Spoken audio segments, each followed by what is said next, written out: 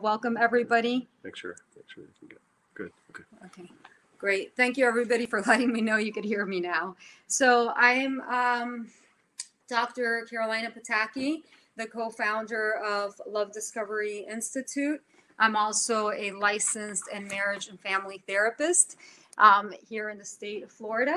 And I work with individuals and with couples, helping them to nurture, heal, and grow in their lives and their relationships. And this really starts with our own emotional and cognitive wellness in ourselves, which is also has a lot to do with our ability to connect with our ability to connect in our relationships. So I also have an office here at the Carillon. However, right now I'm only working through telehealth, teletherapy services for both individuals and couples. So before we begin, I wanted to thank the Carillon too for putting this together, providing us with this platform, along with just their support. And I also want to thank a lot of you for taking the courage today and just hopping on today. So a little bit about what I will be talking about today, since we need to learn how to navigate through our emotions during these times, is to start helping you understand what it is that we are currently experiencing and how this relates to your emotions. So you could start to identify your emotions and your triggers so you could better manage them. So to give you a few tools on here today, you could start learning how to manage through your emotional and your cognitive wellness during these very odd times of prolonged global uncertainty, where none of us are immune to what's going on right now. So you will find that our world as we knew it to be has in some ways collapsed very rapidly for us, which what happens with that is that there is a sense of safety that we start losing. There's also a loss of structure and an overall normality in our lives that we've also kind of lost. There's also a loss for some of the places that we used to go to, loss for our workspace that we're used to going into, loss of our routines, such as the ones that we used to visit at some point. And that may be like whether it was getting coffee at the coffee shop that we used to swing by on our way to work, or our local favorite restaurants where we'd meet up with our friends, or that we would end up going to some of our date nights with our partner, or the loss of maybe some of the places that we used to even go to release some stress or to feel better about ourselves, such as the gym. So there's a loss of certain activities that we used to enjoy, along with also the way that we would interact with our loved ones. So there's a lot of losses. For some individuals, there's also already been a loss of a loved one. So what you'll find is these are all parts of losses that we are collectively experiencing. This is what's called grieving. Because of that, I thought it'd be a good idea to review some of the stages of grief to start out with, so we could start understanding some of what we might be experiencing. And through the grieving stages, there's also underlying emotions that also surface with each one of these stages. So, for example, to start understanding some of these stages of grief and what they look like, it was Elizabeth Kubler-Ross who provided us with these stages. And with the stages of grief, we have a wave of underlying emotions that just surface. These stages show up in no particular order. So as I talk about the stages, know that you might have experienced one stage or another, and you may not experience all of them. So keep that in mind. So the stages of grief are denial, anger, bargaining, sadness, and acceptance.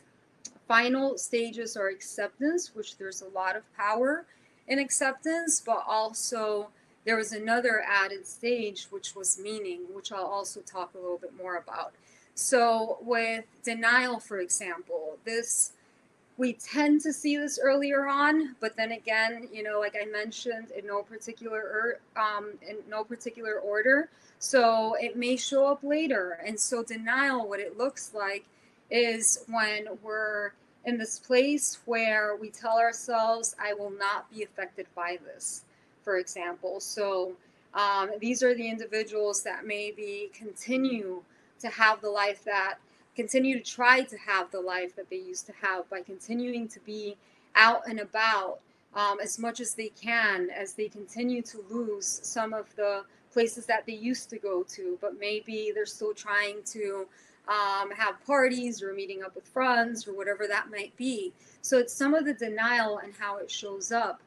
Another stage is anger. I'm angry that my regular activities are being taken away from me. So here in this anger, which anger could also, a lot of underlying emotions around anger, such as loneliness, sadness, and so many other emotions.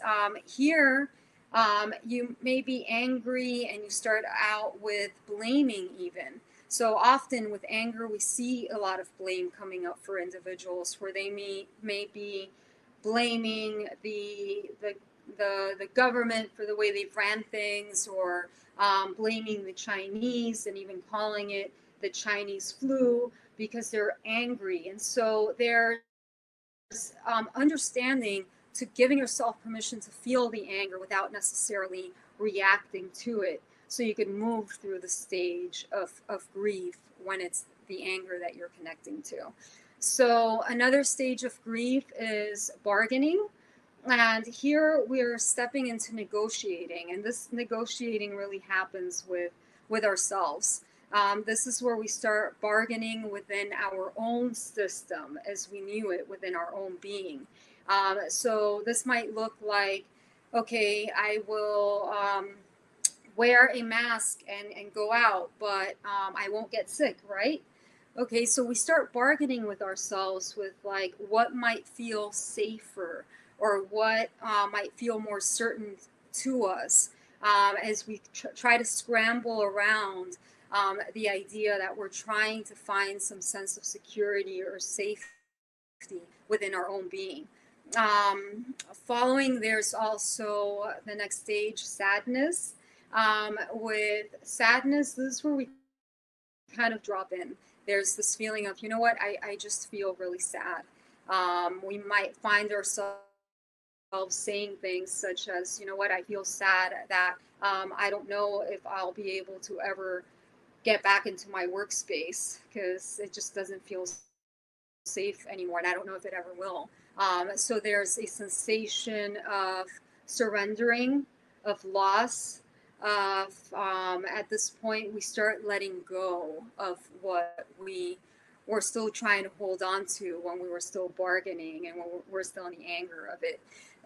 So there's also, you know, like I said, the last stage is acceptance. So in acceptance, we start dropping into, you know what, like, yeah, this is happening. This is happening, and I must just figure out how to be able to continue moving forward from here on. And I need to move forward from the situation. So there's a lot of power in acceptance. We even find a sense of relief, a sense of relinquishing some sense of control. Here it may look like you start jumping into new activities online that you have found and that you perhaps really enjoy. Or you might find yourself saying, you know what, I'm working from home virtually, and I'm really starting to enjoy some of the time that I'm spending with my family or with my kids. And so here you're enjoying an aspect of the given situation.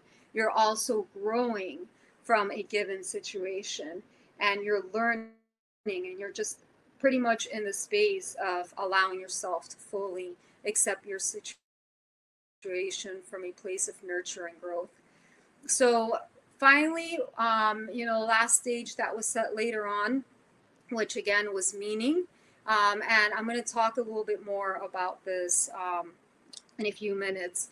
But to understand that these last two stages, we see much of the transformation that happens within ourselves here. There's much space for growth in these two stages. And through these different stages, we have various emotions that surface. So keep that in mind, that you may experience and go through.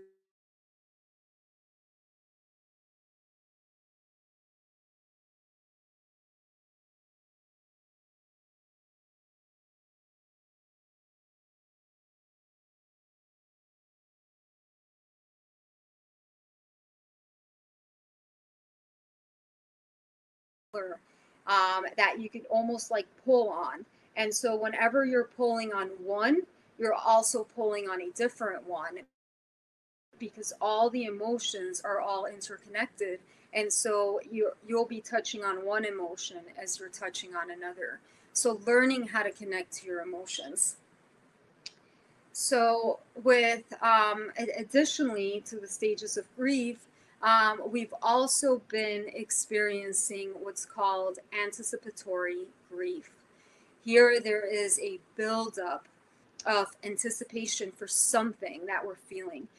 So when we're uncertain about what the future holds, we're in this anticipation of what's coming. Like there's this idea of like there's something that's coming, and it's this invisible virus, and so there's this threat, and so the uncertainty continues to build.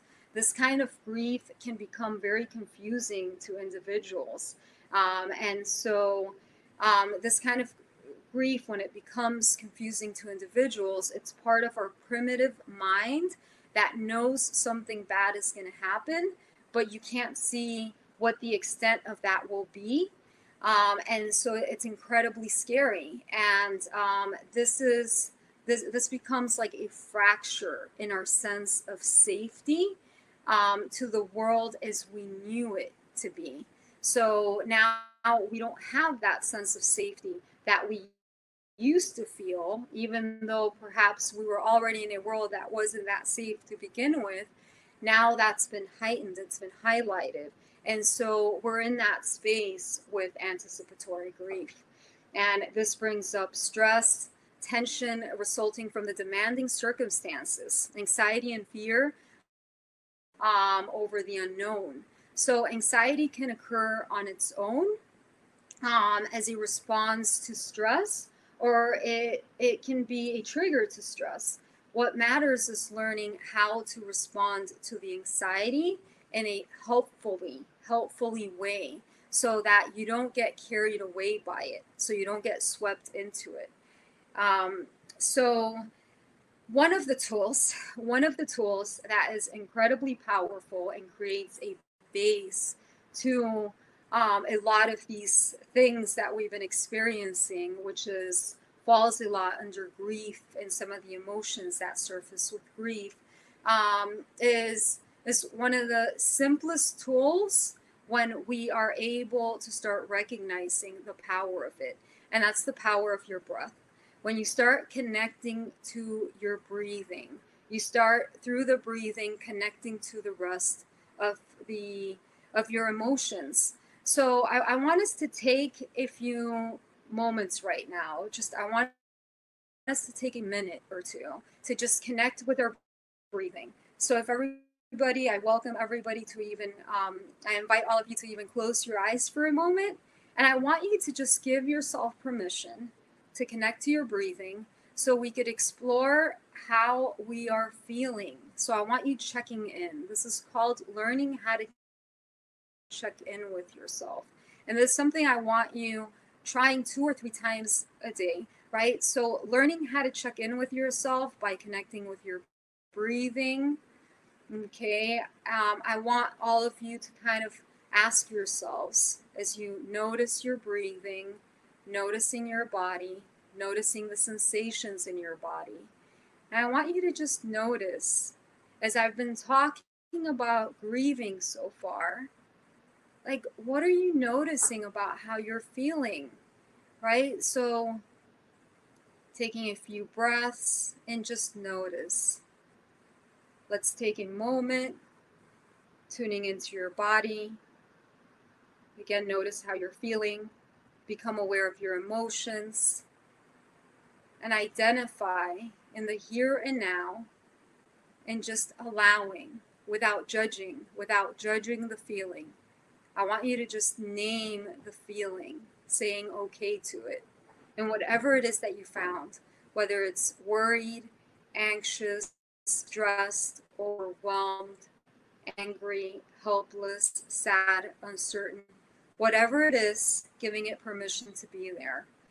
Because to create a base, we have to the first thing to note is that it's completely normal to be experiencing a wide range of emotions. And this will start helping you in a few ways. So please open your eyes now if you did close them.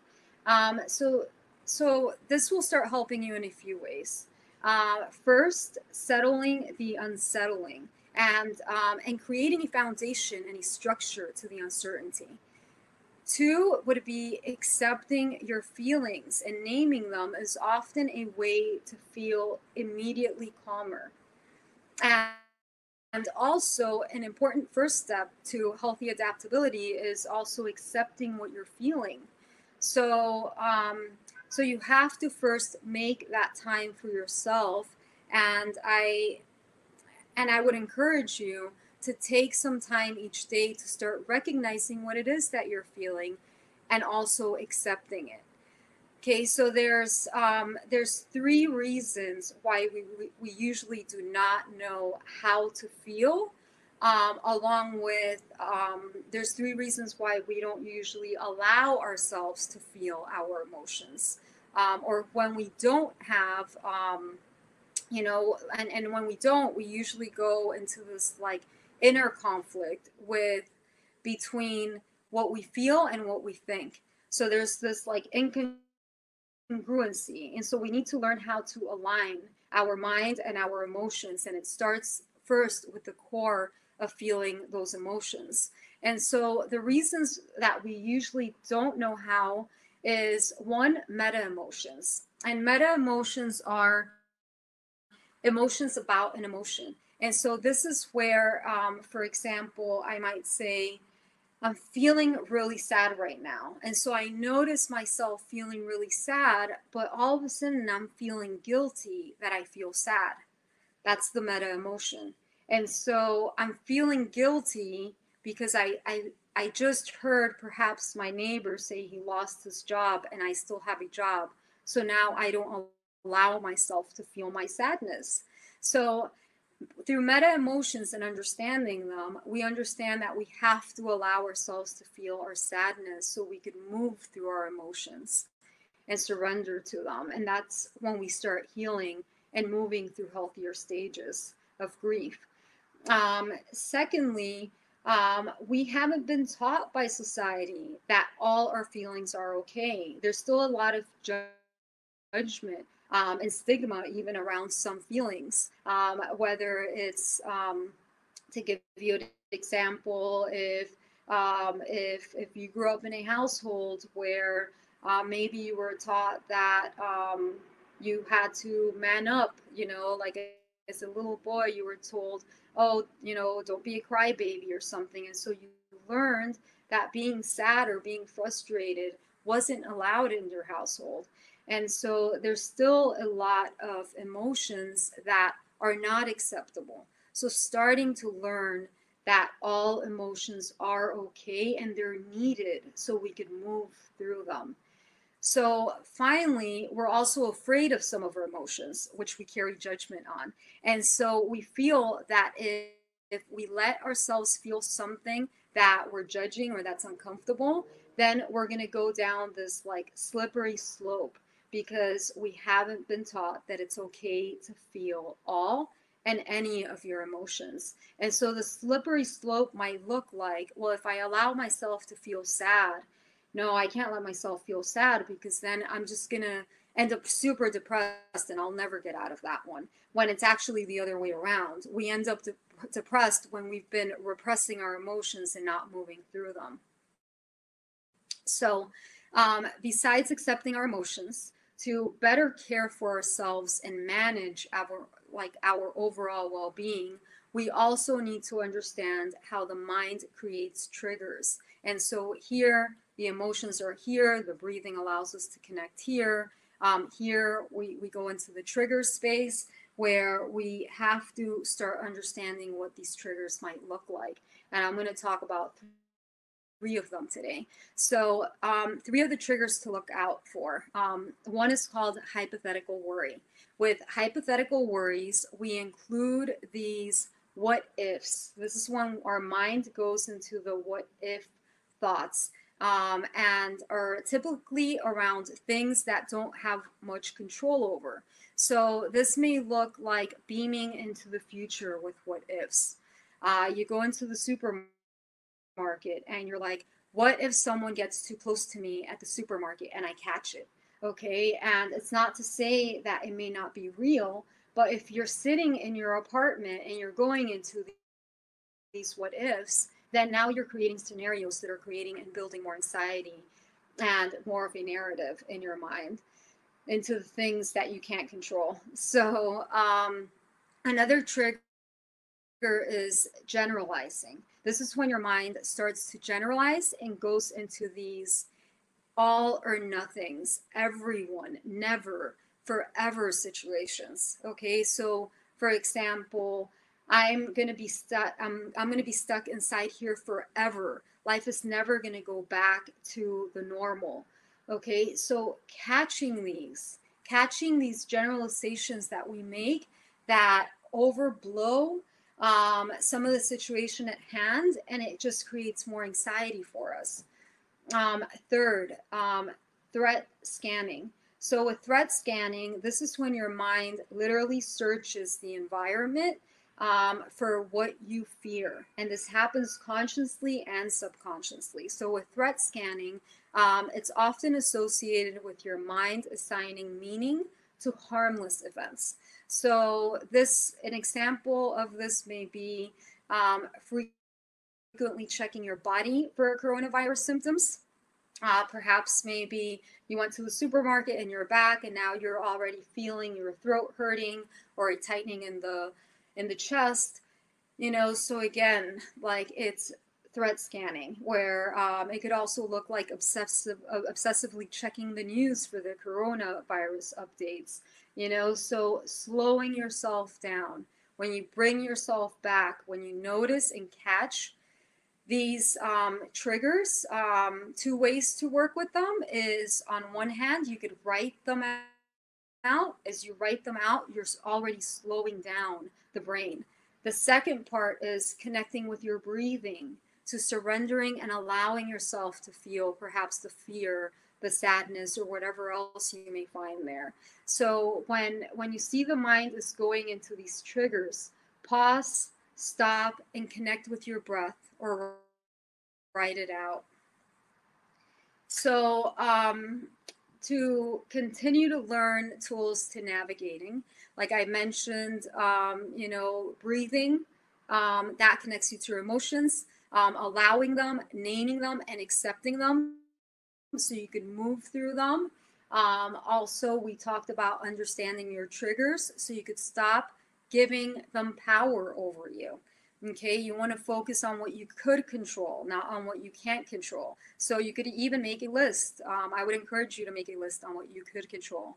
I can control my routine, my relaxation times, cultivating and deepening connections, eating healthier, exercising, my news intake, things that I can control. Okay, so things outside of my control, well, other people's decisions, other people's health, what the government chooses and how the government decides to address this, flights being canceled. These are things we can't control.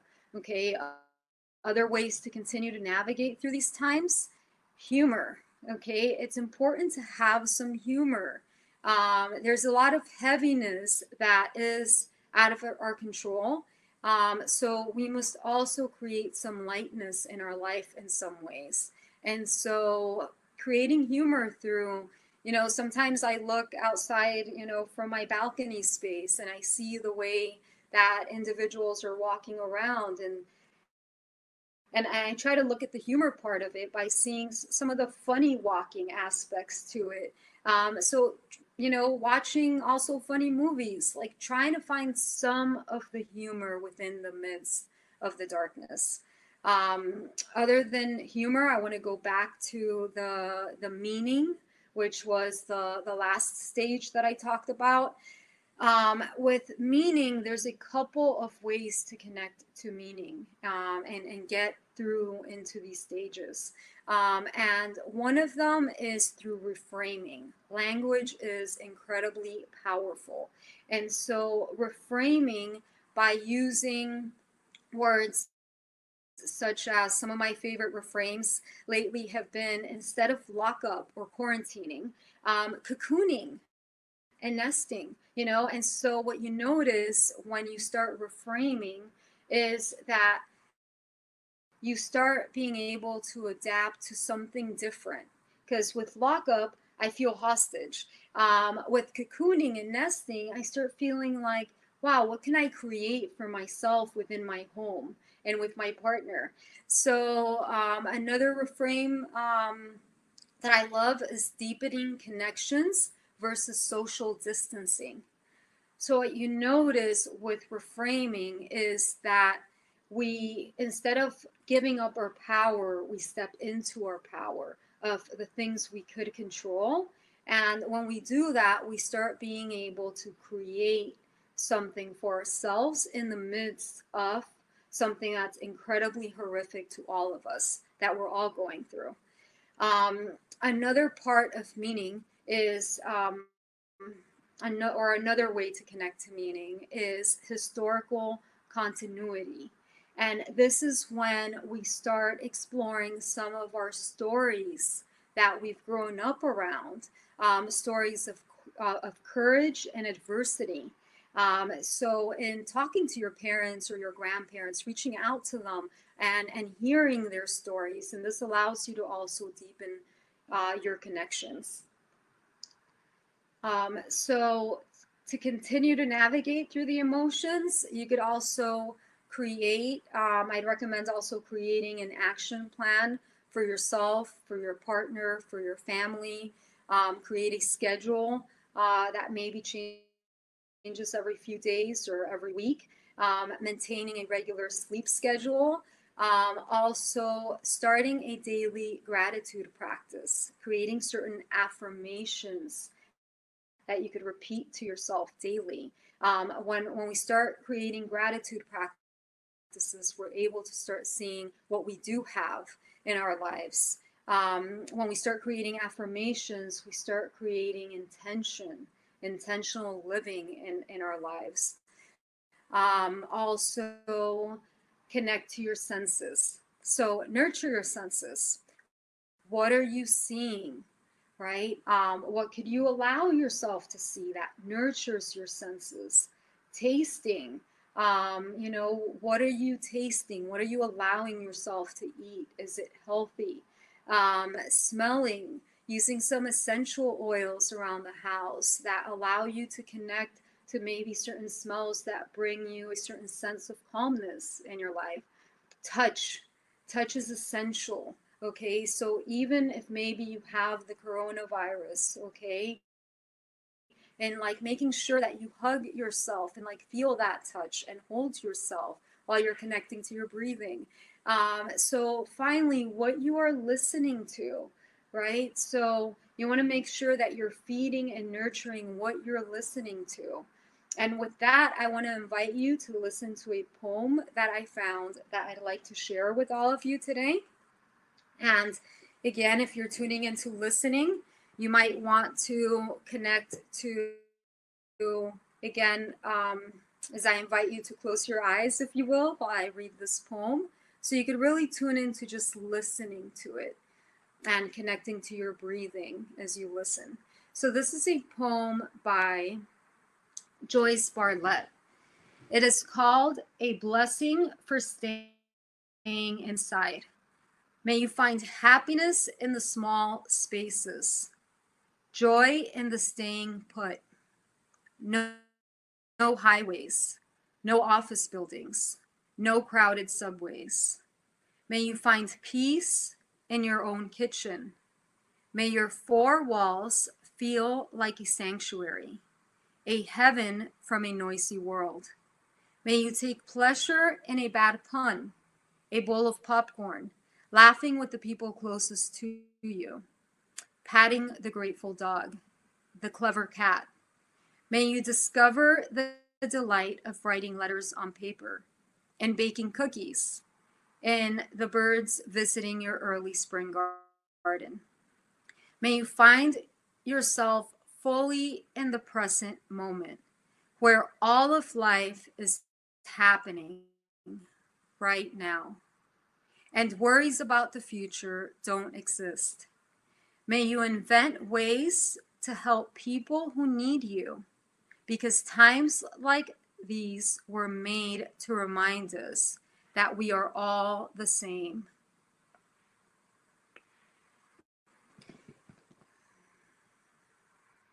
And so, if anybody's closed their eyes, you could reopen them. Um, so, with this poem, something it got me thinking about that I like shared with my partner was about building rituals. When I first just read this poem, I was like, how do we start creating some rituals which help us slow down, basically. Rituals help us slow down to find happiness in the smallest of things. It helps us find meanings in the smallest of things. It also creates a familiar structure. And this way, it allows you to start building those connections. So I do encourage all of you to find some rituals. I know from reading the poem, one of the rituals that my partner and I have been doing, we were quick to identify the baking cookies. So we've been baking cookies once a week right now, and that has enhanced all our senses.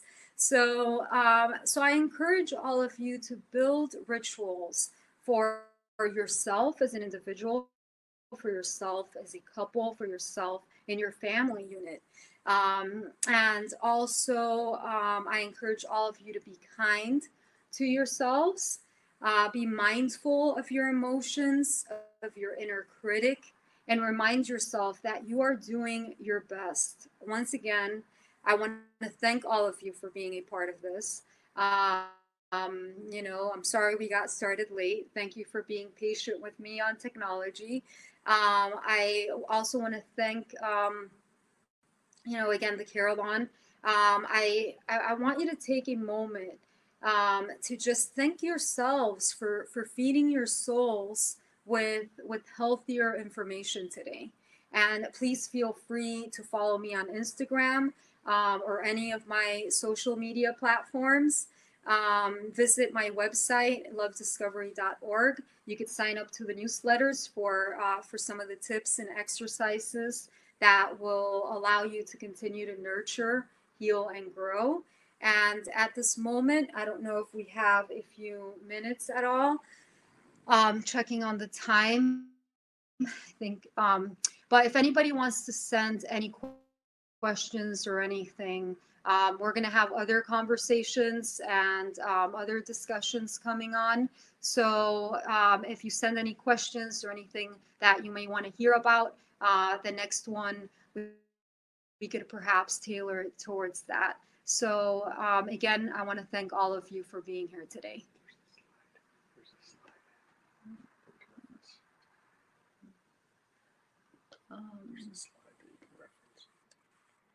I'm sorry, do you want to help me? And my partner Max is trying to help me here with something. If you could all bear with me. Not really sure, but Okay. yeah, okay. Okay, so so we couldn't figure it out. There was a slide that we were going to show all of you, But I want to thank all of you for being here today, and I hope to see you again in the next conversation that we're having.